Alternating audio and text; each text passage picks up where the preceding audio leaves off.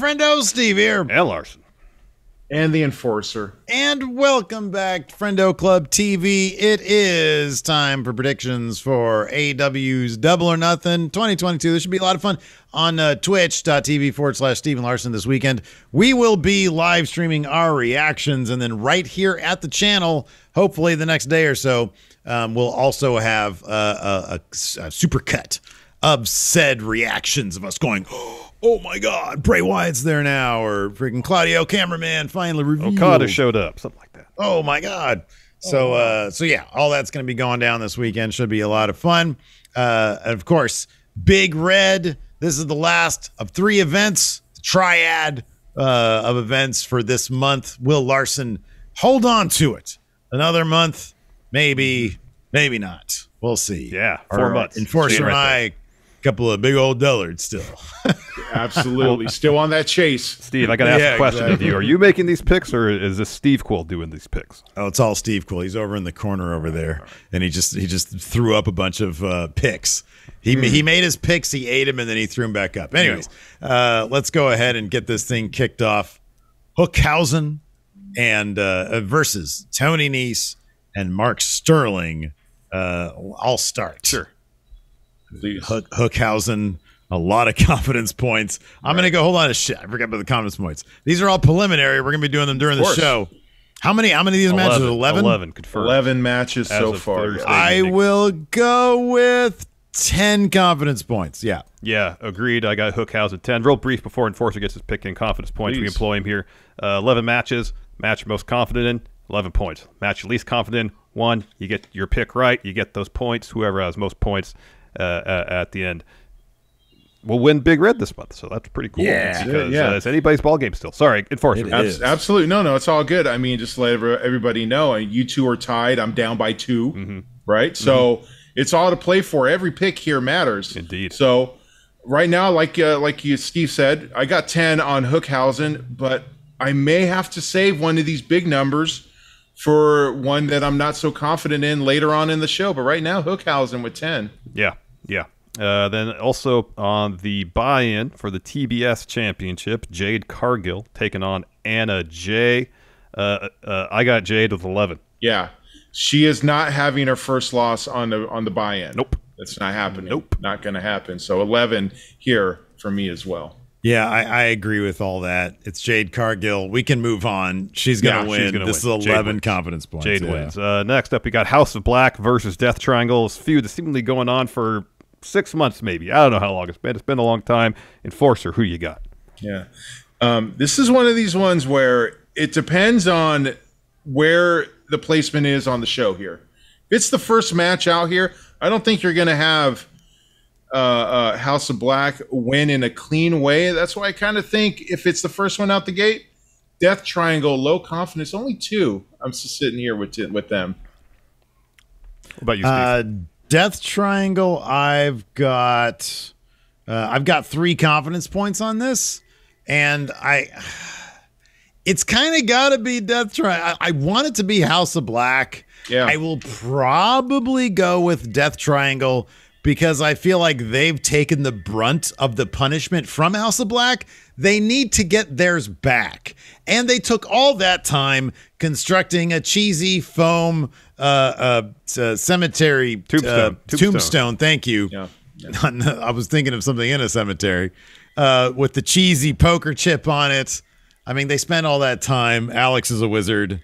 So, yeah, 3 confidence points. But I'd like it to be House of Black, but I think it's going to be the other guys. I think it's going to be House of Black. You might see a new member. Maybe Julia Hart will finally turn. No, House of Black needs this. They lose this, they look like a bunch of chumps. They need this. They've been feuding with Fuego. They look like a bunch of chumps anyway. I know, but if they lose chumps. this feud, they're going to look like double chumps. I got House of Black, only 2 confidence points right now. Next, we got Anarchy in the Arena, Jericho Appreciation Society versus Blackpool Combat Club, Eddie Kingston, Santan Ortiz. Steve, who do you got? Oh, my God. This is so lopsided. I have 8 confidence points on the Blackpool Combat Club Kingston, Santana, Ortiz. I don't care if Daniel Bryan gets both legs stuck between a ring and a ramp. I don't care if him and Bryan Danielson have a little bit of disrespect there between each other. It's Blackpool Combat Club. They are the most powerful force in AEW.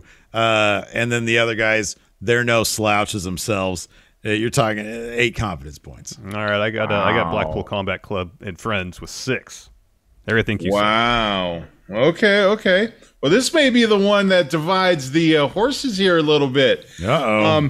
Because there are plenty of bodies on both teams that could easily eat a pin. And even though a Blackpool Combat Club super strong, there was some people that are positioned a little bit lower. So is Jericho. I've got one on it, and I've got the Jericho Appreciation Society. Wow. Plenty of bodies anywhere in that building can eat a pin, and we're done. Yeah. So, that's a fair point. Yeah. That's a fair point. Yeah. Fair point. Yeah. Next up, the Owen Hart Tournament final in the women's tournament. Either it's Britt Baker taking on either Ruby Soho or Chris Statlander. Obviously, we don't know who's advancing to the final to face Britt yet. Correct. So, if it's Ruby who advances, I'm saying her with 1. If Chris advances, then Britt's winning. But I kind of think, but with probably more confidence. Points with more one, confidence right? points. Yeah. With like 4 maybe or something. I don't know. But if Ruby advances, I think I will pick her with a single confidence point. If Ruby advances, I'm sorry, Enforcer, go ahead. I would say this. Yeah, if Ruby advances, even then, I still think it's Britt. And I don't feel that good, but I don't have so many low points here, so I have to kind of put some in the middle here. I got Britt with 5. Even if it's Chris Statlander that beats Ruby, I still have Britt around in that position, somewhere in the middle. Yeah. I've got Britt regardless because I've been saying this for so long, and I've been saying with the utmost confidence. However, I'll put 1 confidence point on this.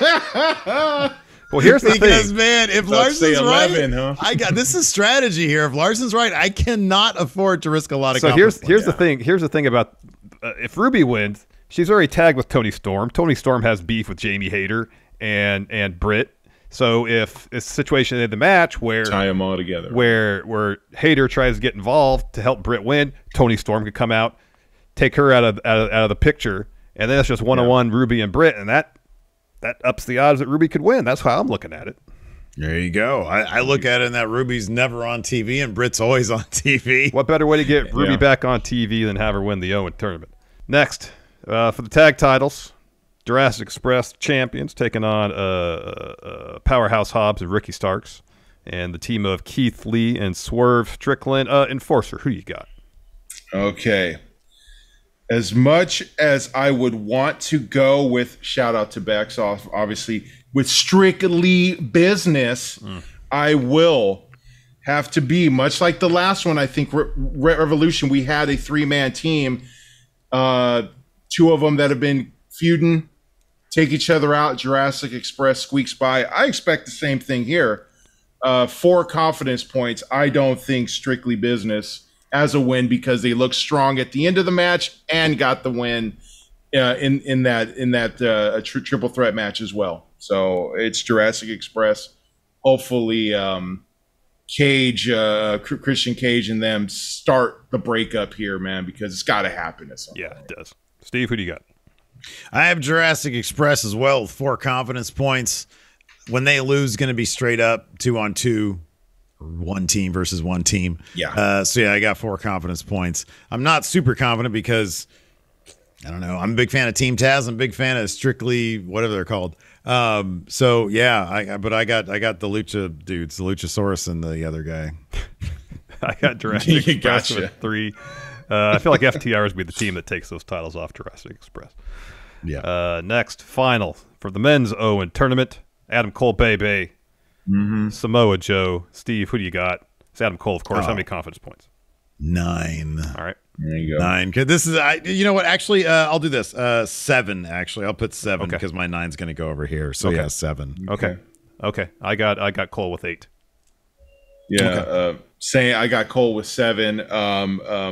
Somehow Joe is going to get attacked somehow. Yeah, it'll be Lethal and win. Yeah. Sanjay Dutt. And, and we're so fried in this predictions video. That's what's going to happen. We've had so many emotional ups and downs during Smash Zone, which we recorded right before this. I know. This is my confidence points are on this piece of cardboard right here. Yeah. There you go. That's how it is. That's how Steve's night has turned out. It's just handwritten notes on piece of cardboard. I know. But then if people have done. If you win, Steve, that's precious cardboard then. I know. I want to stick to this right here, but there's probably going to be so apparently there's going to be a Kyle O'Reilly Darby Allin match potentially added. Yeah. We're not 100% sure, but we're not for the purposes of this video. We won't include it now. Yes. We will include this next match. Hardys taking on the Young Bucks. Yes. Mm-hmm. It'll probably be the Young Bucks, but I'm gonna pick the Hardys. 5 confidence points. I don't. Yeah, I have one more confidence point than you, but it's totally going to be the Hardys. Jeff Hardy's still pretty new. The Young Bucks probably are looking forward to putting them over. And in fact, I think you're right about FTR taking it off of the Jungle Guys. But the Hardys are going to be next in line after that, which sucks for LAX. But could you imagine a Hardys versus FTR feud? That'd be great. I'd love that. That'd be great. That'd be great. Who do you got with that being said, I am on the Hardy train as well. 8 I have. Now, I know what you say. I see those eyes bugged out, Larson. It's because I don't feel that good, but there's a lot of matches I really don't feel all that good about. Yeah. It depends. If this was like Vince doing this, he could wake up and everything that makes sense here, he'd just throw out the window out. But I don't feel good about it, but I got to drop an 8 somewhere. That's this true. is where it lands. That's true. Preliminarily, though. Exactly. We'll see how the flow of the show goes. Yes, exactly. Next, for the Women's Championship, Thunder Rosa taking on Serena Deeb and Forcer. Who do you got? I love Serena Deeb, but I don't know if the build that they did with Thunder Rosa to get the belt from Britt, if you would take it off of her now. That's why I don't feel all that good, but still Thunder Rosa, but with 6. Okay. How about you, Steve? I got Thunder Rosa also with 5. I think that, she basically just got that. She did not get that title that long ago. Mm-mm. Yeah. In like 2 months or something. It was 2 weeks after the last pay-per-view, yeah. Okay, yeah. Yeah. I got 5 confidence points. It's not a lot because like her title reign, they have not booked this title reign very compellingly. Yeah. And so I don't know. Tony, he can be weird sometimes. He's got Jade, who's going to be forever champion with that TBS title. Maybe he'd hot potato this one a little bit now that it's off Britt. So that's why I have 5 confidence points, but I don't really see it changing hands. I think Thunder Rosa. No, it's not changing hands. Thunder Rosa 9. She's not losing this. Wow, 9. All right. There's no way. No way. Yes. I'm there with you. No way. right. Then we got MJF versus Wardlow. Steve, who do you got? I got the War Dog, man, the War Pig. 9 confidence points on Wardlow. Of course, he's going to beat MJF. Absolutely. He should. Now, I mentioned this in a recap. Maybe they'll do the thing where he hits the power bomb on MJF, and that's kind of his win, and MJF cheats to win. I don't think it's going to happen. I got Wardlow with 7, but I can't have, like, super high. 9, yeah. Like 9, but I have 7. Wardlow. Yeah. I know. Oh, man, I tell you, man, you laying that 7 down sounds like the right call. That's why I'm going Wardlow with 9. There we go. Those are a couple of big dummies. There you go. Finally, our main event. Your Main AEW event. champion, Hangman Adam Page, taking on Phil Brooks, CM Punk. Steve, you go first here. I want to hear your thoughts on this. Yeah, me too. I'll put the onus on you to make your pick first here. Hangman Page literally stood tall at the end of that segment. He's a mess. If the story is he's wilting under pressure, then he's going to wilt full on and lose this title. He's only 30 years old. This could be a great story beat for Hangman Page losing to CM Punk, who might very well go full on heel during this match. I think it's going to be compelling stuff. At this point, I literally made a video today on WrestleJuice that's called I'm convinced Hangman Page should lose to CM Punk. Will he? I don't know. I only have 2 confidence points on CM Punk. Look in my eyes.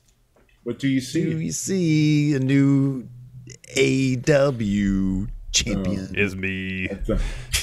Is he? Is he? Go ahead, Enforcer. Go ahead. I hope this whole thing comes down to this match, by the way. I hope so. This right here is where the path leads for the championship here. This is really what I think. Do you continue the build of adversity for Hangman, or do you end this reign? Because he's going to get another reign and another reign and another reign at this belt. Is this the one that he loses the championship to and then builds to the next one? CM Punk, finite amount of time. There's an MJF sitting out here, and Steve, as much as this isn't Smash Zone, and I wish that I don't want to saddle up my wagon with you, I am saddling it up here. Bad CM move, Punk, big dummy. I've got 3 on this one here. No, I really think this is going to lead to CM Punk in Chicago fighting MJF for the title, and then we're going to go down that road. I think this is where it starts, and CM Punk is going to get the belt. 3 confidence points. He's got to walk into Chicago as Chicago. That'll blow the roof off the place. He's going to win in Chicago. I don't know if it's going to be MJF in Chicago, but CM Punk walking into Chicago as champion. I don't know, man. Like, what, Hangman Page is going to win here and then keep on getting booed by people? He's starting to get booed. Here's something to consider too: is Forbidden Door is in Chicago. I know typically All Out is in Chicago. They haven't announced that All Out's going to be in Chicago, so it's entirely possible All Out does not happen there. That's true. Likely That's it will, true. but it's That's possible true, yeah. it won't because they're getting Forbidden Door there. So something potentially keep in mind. I don't know. I have 4 confidence points. Based on how the show goes and the scores go, I'll put 4 confidence points on whoever I think is my best pick to win Big Red. My heart is telling me Hangman. Yeah. Because I'm really into a story. It's so subtle and so nuanced, and I'm really into it. I see all the points about Phil getting the win here, and I saw on Twitter someone mentioned, well, like when he won the Ring of Honor title, immediately heel turn, which is what Paige was alluding to. Yeah. You know, and where are we at the beginning of the seasons right now, man? It's gonna be another summer of Punk. Could be. And then, when he won the WWF title back, WWE title back after he lost it to Del Rio, shortly after that he turned heel again. Yeah. So that, that's the stuff that Paige is alluding to, and maybe the whole point of Paige's story now is he can't fight for anybody, but he's got to learn how to fight for himself. And I don't know if that story is going to play out during the course of this match or down the line. Right now, since it's preliminary, I'll go with my heart. I'll say Hangman. 4 confidence. Okay. All right. Okay. But day of, you're gonna be like, oh man. So Whatever makes Lars, sense. let me ask, because if it comes down to the last match, you're the champion, and it comes down to it, if your pick is everything that matters, Yeah. and if you lose, it's because of that last pick. Where are you going? Because you have all the info right now. Obviously, you can change your mind. Yeah. But you have all the info in front of you. Would you go with your head or your heart? That's a big decision right I know. there. I'd have Or to go your with gut. my head rather than my You'd heart. have to go with Punk then, because, huh? Because it's that. I want that to stay there That's a hard choice in to perpetuity. make, It is. though. Because that's why I only have 2 confidence points on it, because, well, right now. Yeah. And I don't know if that's going to change. Well, I want to have a little bit more at the end, just in case I need it. Yeah. Yeah, right. Yep. Dude, I'm so agree with you, man. That's why, like, I put this list together the normal way, but I realized I need to save a big blower out back in case this is my one shot to get it done here. So I may save one of those 10s or 11, and I may say 10 on Punk because I need it. Yep. So Entirely possible. it's all to play for, and I really hope that the friendos watching this video here join us at twitch.tv/Steven Larson on Sunday and watch this go down live, because it's not been a 3-horse race like this Since we started.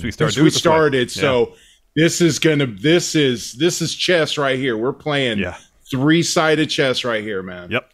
Or like horseshoes. Where you can get close, and that's good enough. All right, everybody, that's gonna do it for us. Thanks for tuning in. We appreciate it. Be sure to hit that like button and the subscribe button. And until next time, we'll talk to you later. Goodbye. Bye.